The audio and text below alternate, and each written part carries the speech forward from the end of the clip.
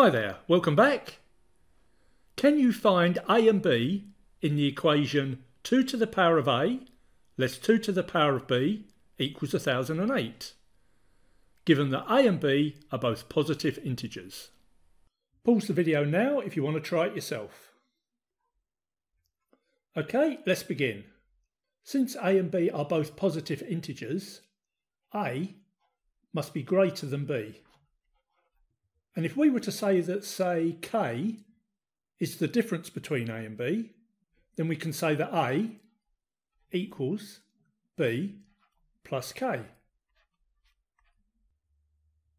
We can therefore rewrite the above as 2b plus k less 2b equals 1008.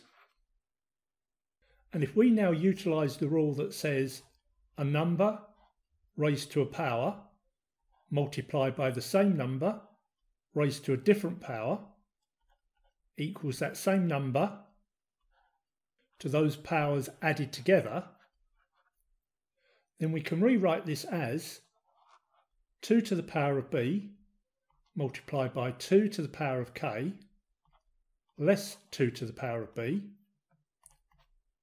equals 1008.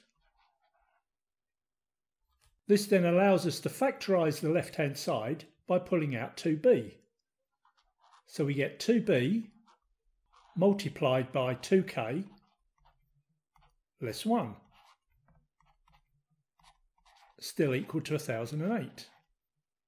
Now let's break 1008 down into prime factors. So if we start with 1008 and divide it by 2,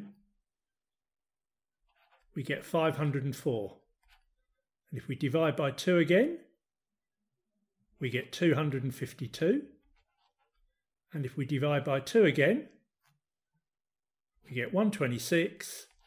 And finally, if we divide by 2 again, we get 63. And there I'm going to stop, since I've finished dividing by 2, and 2 is the base that I'm interested in. So summarising, 1008 is equal to 2 to the power of 4 multiplied by 63.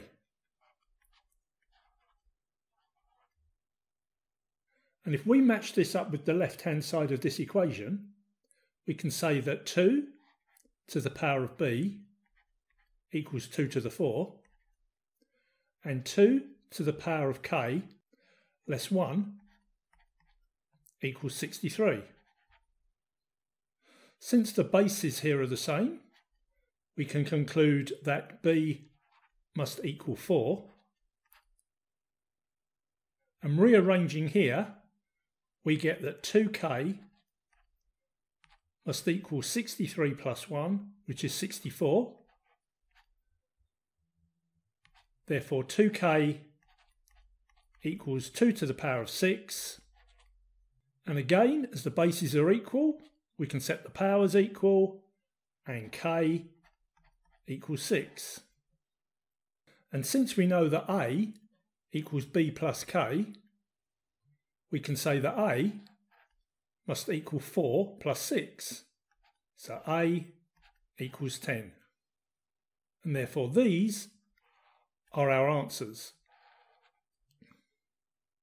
Did you get it? Hope you enjoyed that. See you tomorrow for another video. Or maybe in a few seconds if you click on one of these.